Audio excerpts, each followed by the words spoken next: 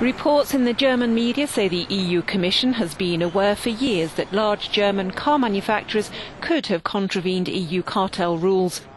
According to information from German newspaper Süddeutsche Zeitung, auditors at Daimler came across possible talks between BMW and Volkswagen back in 2014 and informed Brussels.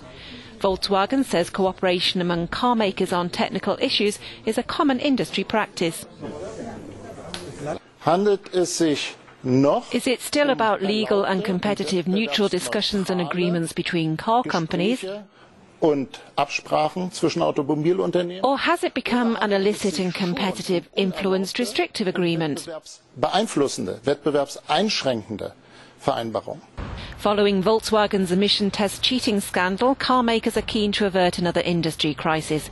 Companies found guilty of breaching EU cartel rules face fines of as much as 10% of their global turnover.